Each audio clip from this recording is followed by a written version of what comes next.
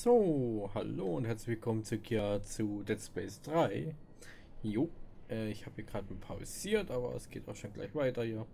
So, jetzt müssen wir mal gucken. Hier ist auf jeden Fall ein Rätsel. Sollen wir das schon lösen oder? Ja, ich glaube schon. Wir müssen ja Energie machen. Okay. Ja, jetzt haben wir da Temperatur. Okay. Die Zahnräder müssen wir gleich mitnehmen. Brauchen wir da drüben. Ich werde die mal dann Überschau werfen.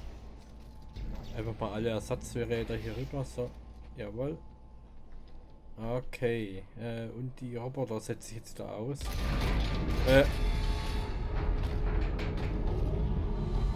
Oh mein Gott. Was war das? War das leichte Kratzen? Common Room. Ach, gemeinsam Raum. Okay, da habe ich die Räder hin. Oh, ich habe sie nicht an den Kopf geschmissen. Fortschritt gespeichert. So, dann hier raus. Das ist ja ein größerer Schleusentor hier. So. Weil hier müssten wir uns nochmal umgucken. Clip. Schon allein, weil hier noch irgendwas liegen könnte, was wichtig ist. Wo ist denn die Format? Ach, grüß Gott. So ist es schon viel angenehmer wieder hier. Die fräsen sich hier durch den Boden. Ja, komm raus. Du kriegst kleine Ladung. Da kommt der nächste.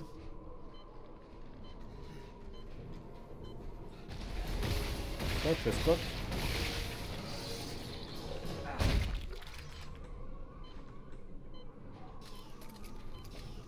So, mal gucken, wo war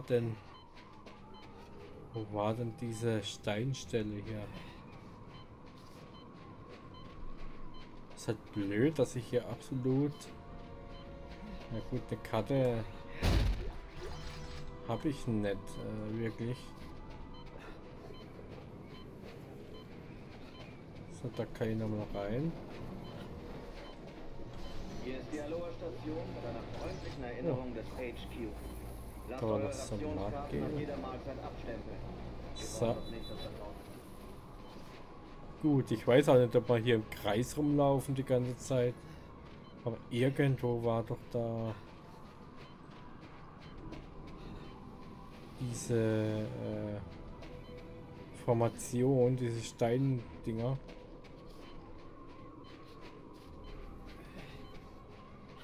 Ah, hier glaube ich.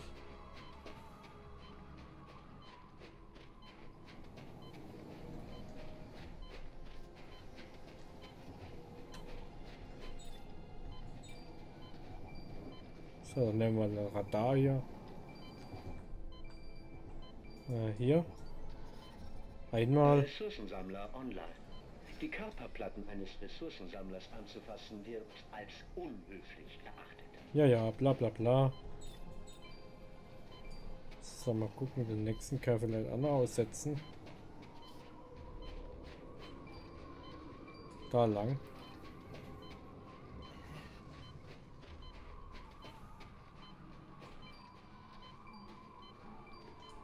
Aha.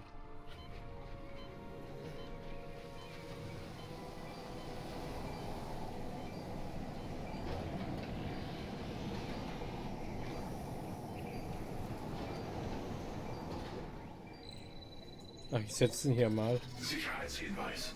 Ab diesem Punkt wird ein Schneeanzug benötigt. Ach ja. Und wenn man keinen möchte. So. Also wir kommen hier nicht weiter ohne einen Anzug. Das ist mal gut zu wissen. Anscheinend tut das Ding einen Scan, ob man einen anhat. Was ich ein bisschen eigenartig finde, aber naja. Muss ja eigentlich jeder selber wissen, ob er einen Anzug anzieht oder nicht. So. Immer fleißig sammeln mit den Bots, weil wir wollen uns ja wieder auf Anzugs-Upgrades machen und so. Aber ich glaube, er ist wirklich tot. Ah, das Ding, das rattert ja wie. So. Dann da einsetzen. Ein Rad reicht. Okay. Oder wie jetzt? In Bearbeitung. So. Ja, wenn es weiter nichts ist, dann war es eine einfache Reparatur. Hier spricht Private Sam Ackerman, 41. Engineering. Hab Ihnen gesagt, Sie dürfen die Infizierten nicht essen.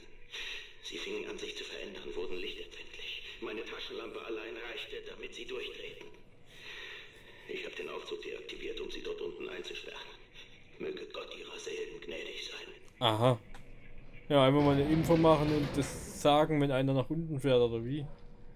Das hätte man schon vorher sagen können, bevor man nach unten fährt. Exklusiv, wirklich? Ich hoffe mal nicht. So, was ist denn das hier? Ach, das sind ja Lampen. Da kommt man nicht durch. Das ist aber eine Kiste. Was da hinten? Pumpe, irgendwas? Pumpenraum. Das ist echt interessant mit diesen Reflektoren hier. Wärmereflektoren. Oh oh, was ist das? Was war denn das? Das war mehr wie so ein Affe irgendwie. Kompakter Standardrahmen, ja toll. Für die Waffenbastler, wenn hier jemand das gern macht, dann kann es ja machen. Ich, wie gesagt, mach's nicht, aber ich wiederhole mich da immer wieder. Mir reicht wirklich das, wenn es vorgegebene Waffen gibt. Was war das? Ich brauche die wirklich nicht hier zu basteln, die Waffen, wollte ich nur sagen. Aha. Ja, wenn man Infizierte ist, dann wird man natürlich auch infiziert wahrscheinlich. Und das haben die gemacht und das ist absolut blöd.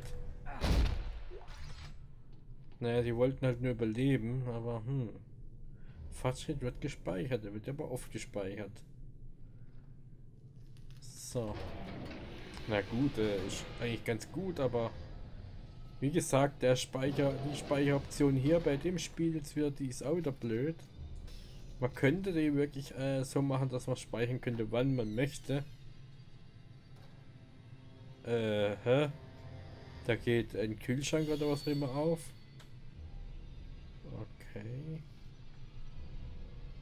Boah, was ist denn hier passiert? Das ist ja total, alles blutig. Moment mal. Tut mir leid, ich muss euch vernichten. Und das Skelettviecher hier, ey. Hau ab. Lasst mich in Ruhe. Noch jemand? Puh, war ja gar nicht so schlimm. So, jetzt geht's ans Einsammeln hier. So, Futterstampfer, Futterstampfer. Noch was? Jawohl. Oh, Weihnachten hier. Yes, es ist Weihnachten hier. Superbot war eine Bank, okay. Ja, ich weiß jetzt nicht, ob der halt wirklich mehr bringt, wenn man den an solchen Wobberpunkten hier hinsetzt. Na, da wurde ich automatisch geheilt. Weiß zwar nicht, warum das manchmal selber heilt, aber ja, warum leuchtet hier eigentlich das Licht so grell? Also, ja, man kann wirklich sagen, dass man wenigstens was sieht, wenn man da den Schrank aufmacht. So. Was sind das hier für Blinkquellen hier noch? Okay. Hier weiter, ne? Ja, hier weiter. Ja, noch einer war an der Bank. Was haben wir hier? Eine Nachricht? Persönliches Log, Sam Ackerman. Seit 3 Tagen verstecke ich mich mucksmäuschenstill im Dunkeln. Ich muss zum Funkgerät und Hilfe rufen. Ich glaube, ich kann sie austricksen. Wenn ich kleine Sachen werfe, gehen sie den Geräuschen nach. Ackerman! Bist du das? Oh Gott. Ich rieche dich. Ich rieche Fleisch. Oh oh, Kannibalismus wurde hier breit, wo sich die anderen wahrscheinlich geändert haben.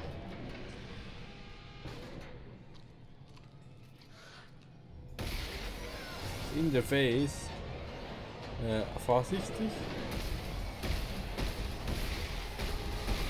So, ihr kommt ja nicht durch. So. Ich habe gerade gedacht. Ach, hallo. Auf Wiedersehen. Ach, Zeit, wenn ich euch wieder erwartet hätte, ja. Echt gut gemacht. Jetzt so langsam mal, ja. Jetzt möchte ich da hier Weihnachten haben. Ja. So, ich habe ja noch ein Sägeblatt. Wie gesagt, ich finde den Ripper eigentlich genial. Den habe ich lieben gelernt und am Anfang immer so gedacht, naja. Weil man kann das halt so schön vor sich halten, wenn die Feinde alle zusammenmetzeln, ja. Aber jetzt ist es mal gut, ja.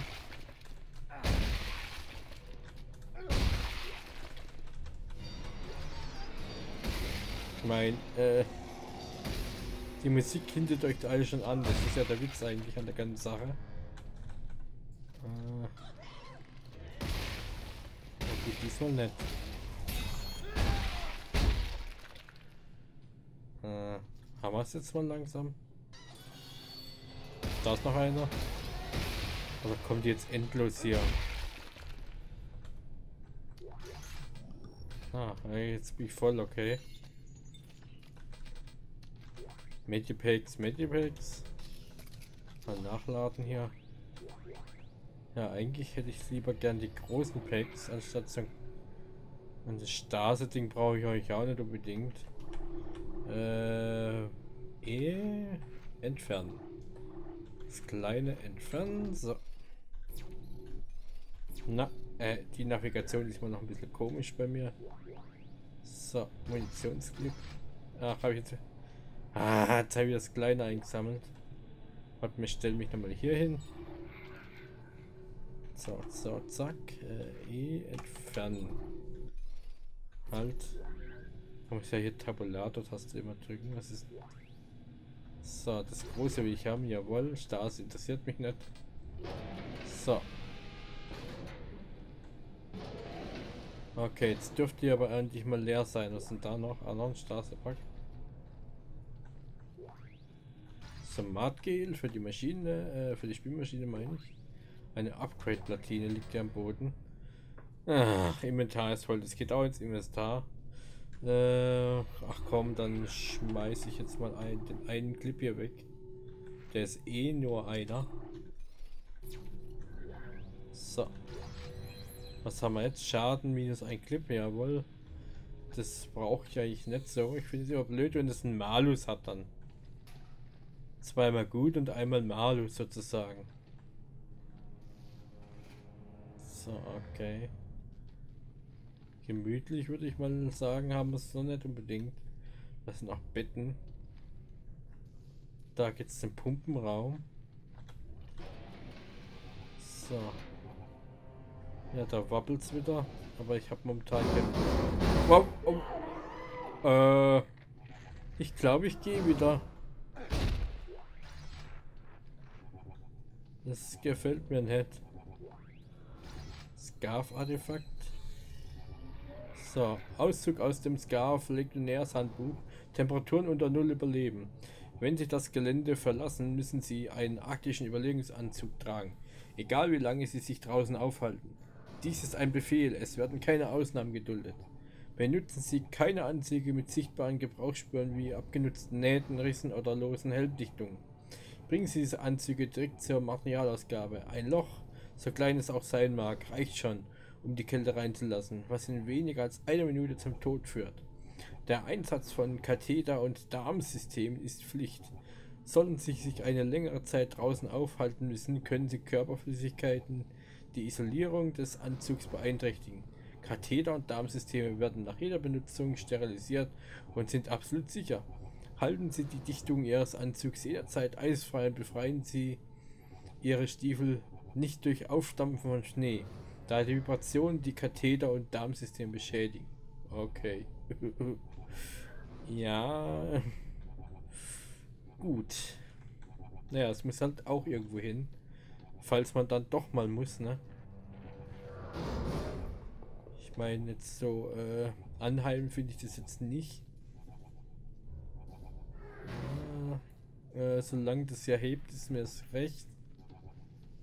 Da haben sie auch eine Schiene reingesteckt, okay. So, Fortschritt wird wieder gespeichert. Wieder ein Riesenraum. Oh, da unten ist auch ein Rätsel, okay. Da kriegt man bestimmt gleich Besuch, also das... Darauf kann ich nur wetten, ne?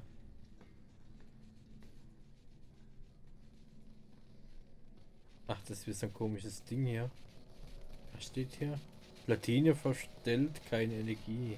Ah. Ach, die Platine ist verstellt.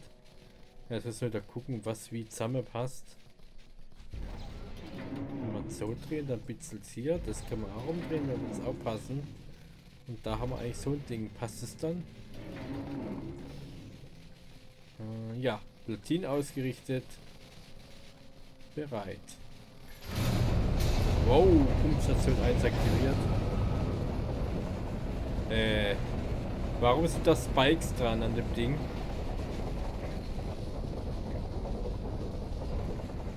Warum?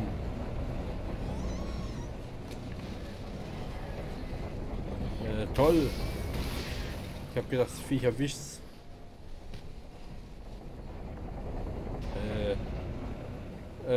Das soll eine Pumpe sein, okay. Aber ich weiß immer noch, warum da Stacheln dran sind.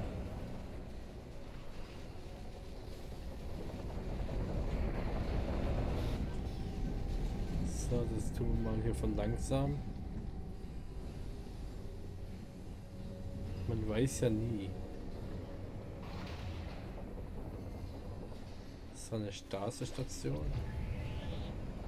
Ah, da hinten muss ich lang. Ah.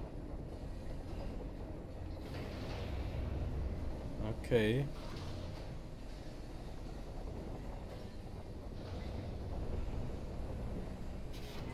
So, stopp.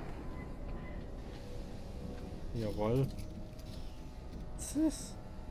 Warum muss man dann überhaupt die Pumpe einschalten? Rosi soll es sein, oder was? Aha, da sieht mir schon eher wie eine Pumpe aus. Jenny. Aha, die haben alle hier Namen. Die muss ich auch starten. So, okay, das wird komplizierter hier. Ja, wir probieren es mal so. Vielleicht so. Was haben wir jetzt hier? Da haben wir wieder so einen Streifen. So, und dann brauchen wir noch so einen komischen... Nee, das passt nicht. Und dann drehen wir noch so. Der hat noch zwei von denen. Und das passt aber auch nicht. Warte mal, wir haben ja wieder zwei. So. Platinen ausgerichtet. Start. So, Jenny läuft auch.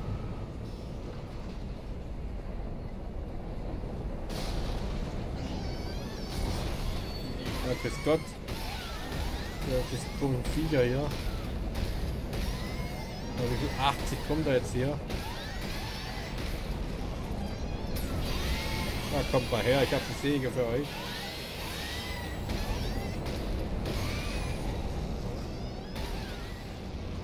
So. Was das jetzt mit euch?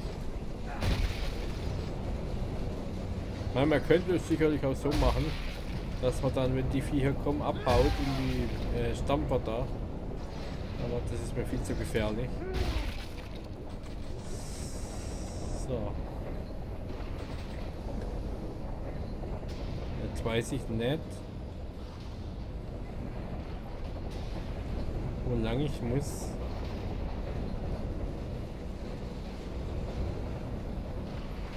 Okay, ich glaube, ich weiß es schon.